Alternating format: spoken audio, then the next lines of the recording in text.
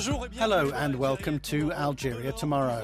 Gold, zinc, copper, phosphates. Algeria is counting on its significant mineral resources to diversify its economy. We're in the Sahara and as you can see it's covered by a blackish layer. We're on top of what's said to be one of the largest iron ore deposits in the world. A blast is scheduled this morning and I hear it's worth a visit. So let's go.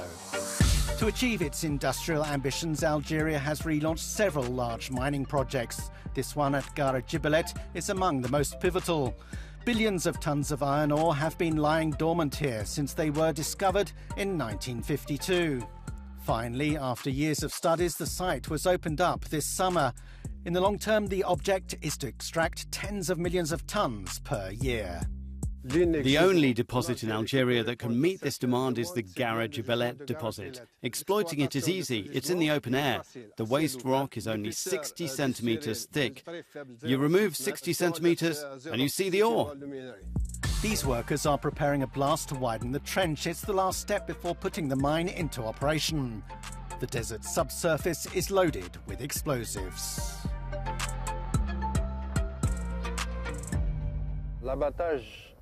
Blasting is the most important operation. Without demolishing the crust, we can't proceed. What can operating a mine like this mean for the region? It will create jobs, urban development. Entire towns are created once mines start operating. This is the moment. Everyone's taking cover.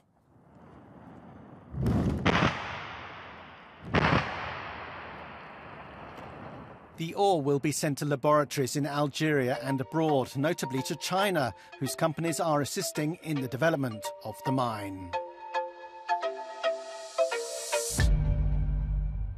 The world's major consumers are now starting to find it difficult to obtain supplies. So as soon as they found out there was a large deposit in Algeria, they came forward to buy our product. Sample analysis shows the ore contains 90% iron, but also phosphorus, an undesirable element. Processing it will take place in new complexes further north. A railway line is to be built to transport the millions of tons extracted and to create a Western economic corridor between Tindouf and Oran, home to the leader of the national steel industry, Tosyali Algeria. The group, which has helped the country become a net exporter of long steel, is investing in flat steel and has its eyes on the new mine. For us, having a local deposit will be a great help. There are a lot of projects being revived in Algeria, and that's something we very much appreciate. There's a very good business climate in Algeria today. The Gara-Jibelet mine is not the only mega project. There's to be an integrated phosphate plant for exporting fertilizer into Bessa in the east. In Béjaïa further north, a large lead-zinc deposit will be exploited. Other programs are on the table too, as part of an action plan to revitalise the sector.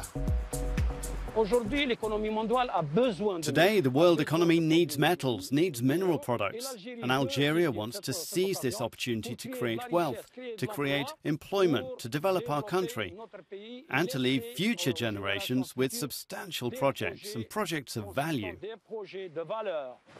Algeria also wants to intensify its search for rare earth elements, which are highly prized internationally. They were mentioned in the Algiers Declaration signed by the Algerian and French presidents in late August.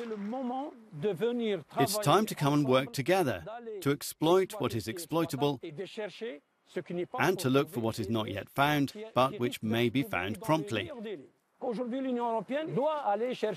Today, the European Union needs to look for other resources, which are not too far away, whose potential is well known. Algeria. To facilitate progress, the country has just reformed its mining law and decided to create a new school for future mining professionals. That's where this episode ends. Thank you for watching. See you soon in Algeria Tomorrow.